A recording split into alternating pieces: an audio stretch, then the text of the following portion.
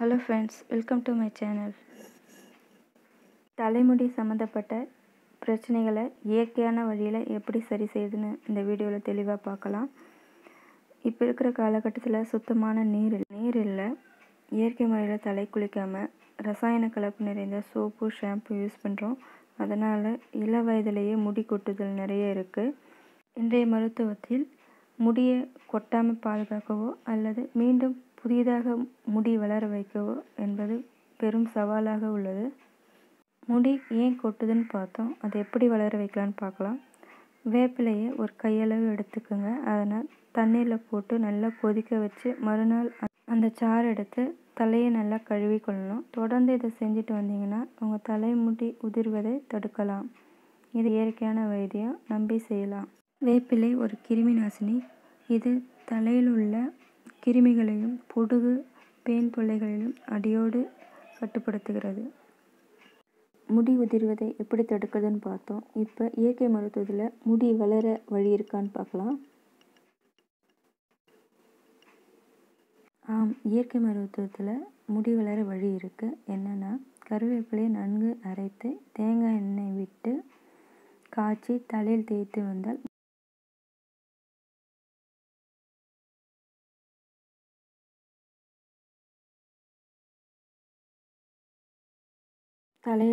வந்தால் முடி நன்கு வளரும். நல்லா கருமையாக இருக்கும், நல்ல ஷைனாகவும் இருக்கும். இதை ட்ரை பண்ணி பாருங்கள். அடுத்து என்னுடைய வீடியோஸ் உங்களுக்கு பிடிச்சிருந்தா என்னுடைய சேனல் எப்படி சப்ஸ்கிரைப் பண்ணுறதுங்கிறது சொல்கிறேன்.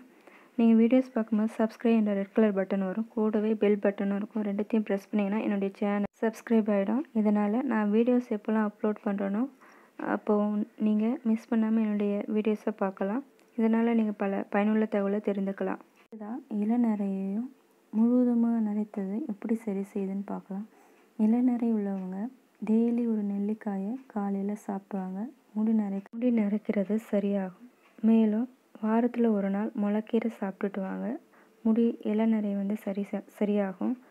இப்போ முழு நரைக்கு தாமரைப்பூ கஷாயம் வைத்து காலை மாலை என 2 வேளையும் குடித்து வந்தால் முழுவதுமாக நரைத்த முடி சரியாகும். இதை ட்ரை பண்ணி பாருங்கள்.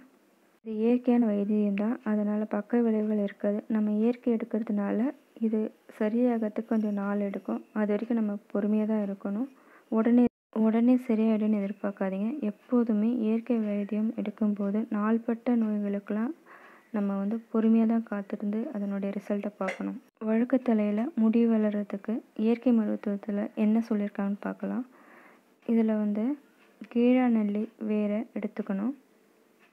வேரை சுத்தம் செய்து துண்டுகளாக்கி தேங்காய் எண்ணெயில் போட்டு காய்ச்சி தொடர்ந்து தலையில் தேய்ச்சிட்டு வாங்க. வழுக்கையில் முடி வளர ஆரம்பிக்கும். இந்த வீடியோவில் தலைமுடி பிரச்சனைக்கான அனைத்தையும் பார்த்தோம். இதை நம்பி பயன்படுத்தலாம். பொறுமையாக இருந்தால் தான் என்னுடைய ரிசல்ட் நமக்கு கிடைக்கும். தேங்க்யூ.